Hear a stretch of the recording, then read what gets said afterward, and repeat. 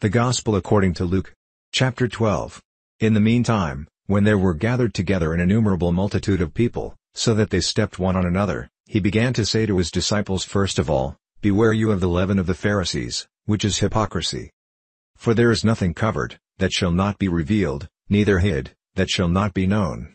Therefore whatever you have spoken in darkness shall be heard in the light, and that which you have spoken in the ear in closets shall be proclaimed on the housetops. And I say to you, my friends, be not afraid of them that kill the body, and after that have no more that they can do. But I will forewarn you whom you shall fear. Fear him, which after he is killed has power to cast into hell. Yes, I say to you, fear him. Are not 5 sparrows sold for 2 farthings, and not one of them is forgotten before God? But even the very hairs of your head are all numbered. Fear not therefore, you are of more value than many sparrows. Also I say to you, whoever shall confess me before men, him shall the Son of Man also confess before the angels of God. But he that denies me before men shall be denied before the angels of God. And whoever shall speak a word against the Son of Man, it shall be forgiven him, but to him that blasphemes against the Holy Ghost it shall not be forgiven. And when they bring you to the synagogues, and to magistrates, and powers, take you no thought how or what thing you shall answer, or what you shall say. For the Holy Ghost shall teach you in the same hour what you ought to say. And one of the company said to him, Master, speak to my brother, that he divide the inheritance with me. And he said to him, Man, who made me a judge or a divider over you? And he said to them, Take heed, and beware of covetousness, for a man's life consists not in the abundance of the things which he possesses. And he spoke a parable to them, saying, The ground of a certain rich man brought forth plentifully. And he thought within himself, saying, What shall I do, because I have no room where to bestow my fruits? And he said, This will I do, I will pull down my barns, and build greater, and there will I bestow all my fruits and my goods. And I will say to my soul, Soul, you have much goods laid up for many years, take your ease, eat, drink, and be merry. But God said to him, You fool, this night your soul shall be required of you, then whose shall those things be, which you have provided? So is he that lays up treasure for himself, and is not rich toward God. And he said to his disciples, Therefore I say to you, take no thought for your life, what you shall eat, neither for the body, what you shall put on.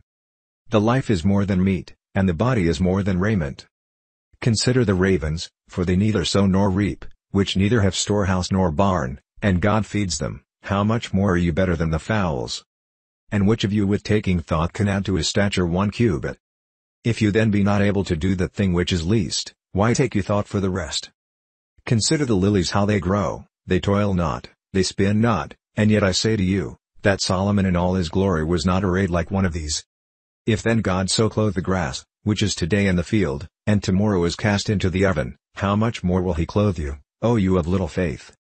And seek not you what you shall eat, or what you shall drink, neither be you of doubtful mind. For all these things do the nations of the world seek after, and your Father knows that you have need of these things.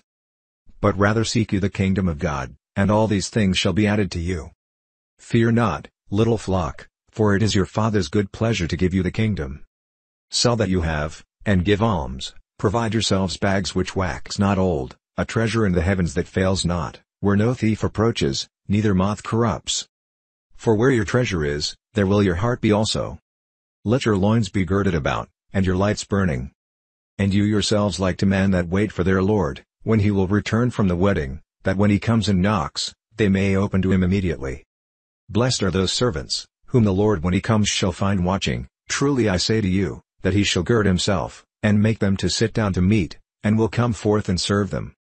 And if he shall come in the 2nd watch, or come in the 3rd watch, and find them so, blessed are those servants. And this know, that if the manager of the house had known what hour the thief would come, he would have watched, and not have suffered his house to be broken through. Be you therefore ready also, for the Son of Man comes at an hour when you think not. Then Peter said to him, Lord, speak you this parable to us, or even to all? And the Lord said, Who then is that faithful and wise steward, whom his Lord shall make ruler over his household, to give them their portion of meat in due season? Blessed is that servant, whom his Lord when he comes shall find so doing. Of a truth I say to you, that he will make him ruler over all that he has. But and if that servant say in his heart, My Lord delays his coming, and shall begin to beat the men servants and maidens, and to eat and drink, and to be drunken.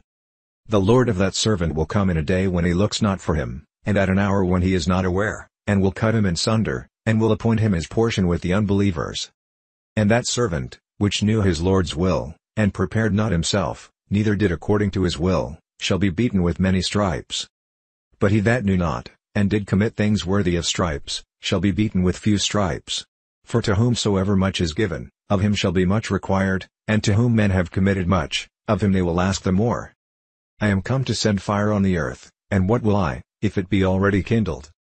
But I have a baptism to be baptized with, and how am I strait until it be accomplished? Suppose ye that I am come to give peace on earth?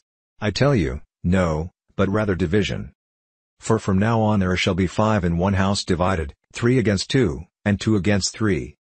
The father shall be divided against the son, and the son against the father, the mother against the daughter, and the daughter against the mother-in-law against her daughter-in-law, and the daughter-in-law against her mother-in-law.